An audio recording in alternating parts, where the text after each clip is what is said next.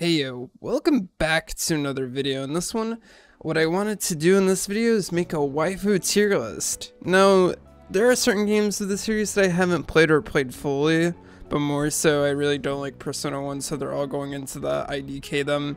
Although the characters are pretty cool, I should probably read the manga and actually catch up. Regardless to say, let me just snap my fingers with the power of editing.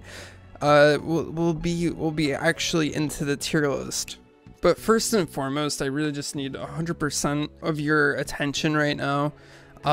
This video is super important to me. Like, you guys really have to know my waifu tier list. So, without further ado, let's just get into it. This teacher, S tier, history, what can I say? This teacher, mathematics. What are you gonna do without mathematics and the, whole angulars of the square? You know what I mean? You know what I'm talking about? Probably not. So with that being said, we got a few, this Takemi, please be my Dr. Miss. Oh yes ma'am, yes ma'am. Elizabeth, please be my velvet room attendant. I always need someone at my room. Let's just put this character in now. I just don't feel comfortable with that character being on this list as it stands. I'll give her an S tier. Kawakami is pretty dope.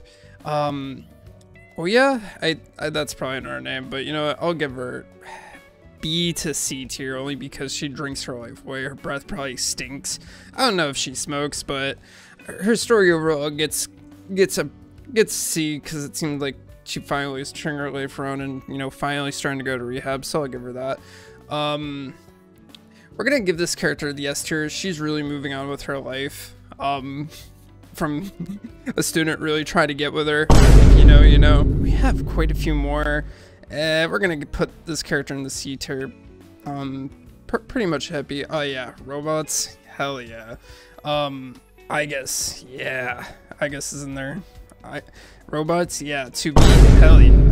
Alright guys, oh, we almost forgot about Sai. Sai has to go in S tier. Yep. Alright guys.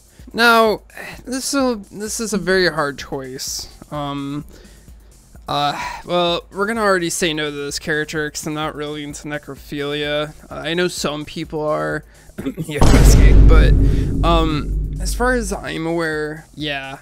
We got quite the selection. I still don't know this character. Thank you still for paying attention to this video. It really means a lot to me. My dedicated supporters are really here for me, and I'm just really appreciative that everyone's still here watching this video. This video should be taken very seriously. This is Waifu Wars, right?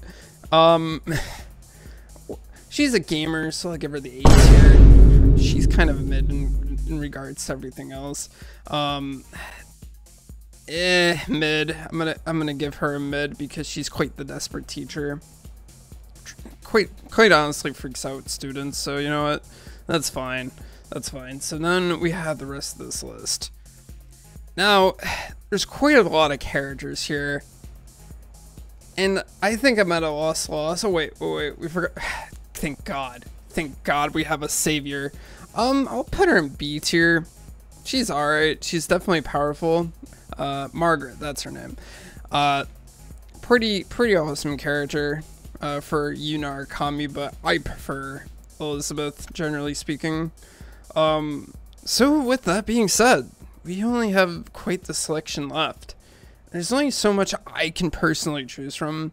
Now, this is awkward. I think what I'm going to do is save this for part 2. This video is going on long enough, I feel like, and I think part 2 we can really expose some necessary demons in the closet and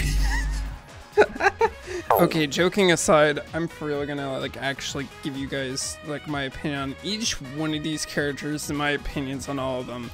So without further ado, let's finally rate these characters, guys. So with our first candidate, let's go with Futaba out of these particular characters. Wait, do you guys hear that? Is that just me? Every time I go to click on Futaba, I'm getting a knock. Well, anyway, I'll ignore the knocking for right now.